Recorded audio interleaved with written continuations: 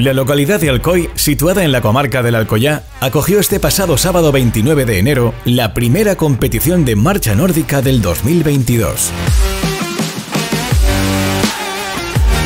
Una magnífica zona para el desarrollo de actividades deportivas en la naturaleza. Su orografía, riqueza paisajística, el patrimonio cultural de sus pequeños pueblos, convierten a esta zona en algo más que una excelente ubicación para el desarrollo de deportes de montaña.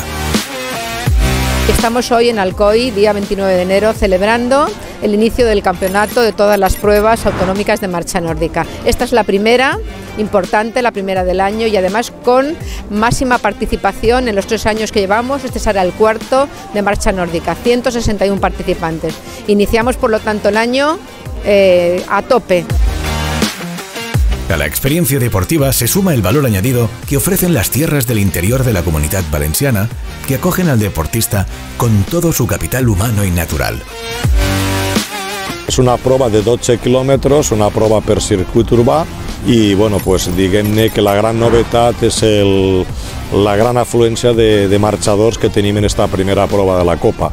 161 marxadors de més de 30 clubs de tota la Comunitat Valenciana. Jo crec que és una molt bona notícia, incloent també les categories infantils i juvenils que enguany a la ciutat d'Alcoi estan participant.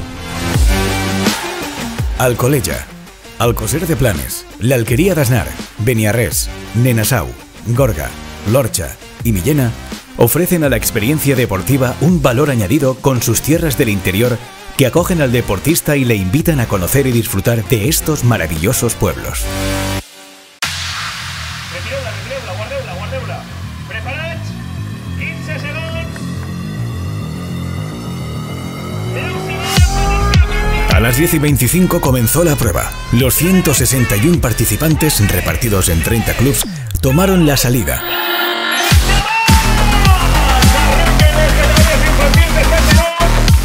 Eso sí, escalonada por categorías, edad escolar, absoluta y las subcategorías y promocional.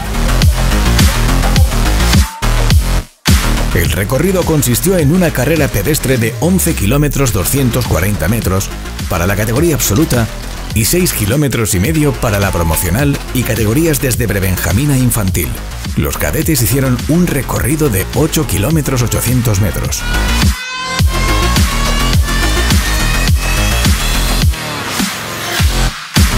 Todas las distancias se realizaron en circuitos cerrados por los diferentes viales del encauzamiento del río Ríquer.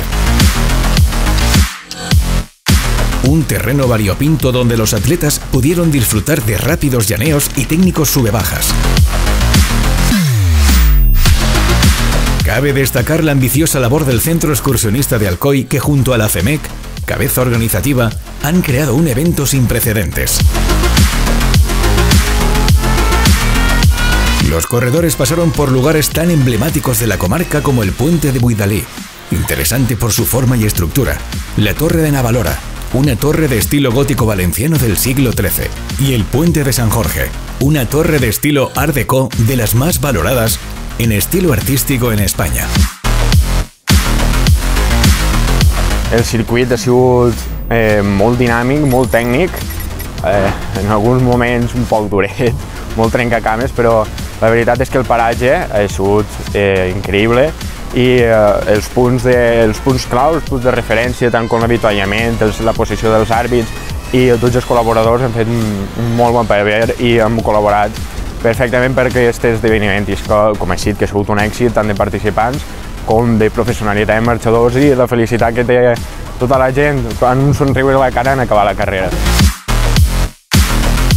El podium absoluto masculino se compuso por Ramón Álvarez Borrás, Raúl Martí Ferrí y John Medrano Ruiz.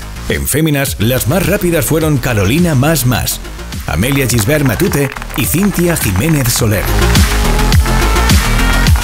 Arranquem avui Copa FEMECV en la primera prova, una prova pràcticament urbana dins de la zona del riu, de Riverfi d'Alcoy, molt xula, molt divertida, en sube i baja, i res, ja en la primera victòria i esperem anar preparant a poc el començament de Copa Espanya i sobretot el més important d'enguany, que és el Campionat d'Espanya Tavernes. La primera competición de marcha nórdica del año ya es una realidad. Y gracias a Javier Villar como presidente y a Carlos Requena junto a su equipo organizativo, seguirá siendo posible y continuará convirtiendo este deporte en un referente nacional. Esta prueba deportiva ha sido patrocinada por la Agenda Valenciana Antidespoblación de la Generalitat Valenciana. Os esperamos en la próxima edición.